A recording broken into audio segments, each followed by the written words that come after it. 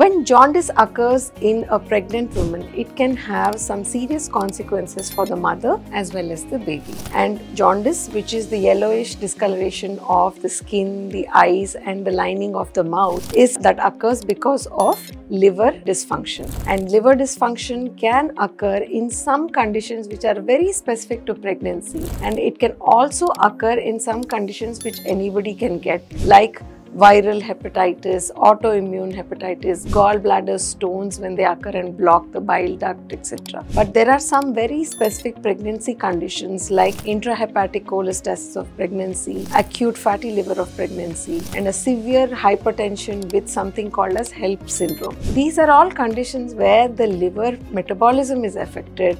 There is rise in bilirubin and the liver enzymes. And if it is a case of mild liver dysfunction, we just monitor the baby and the mother closely.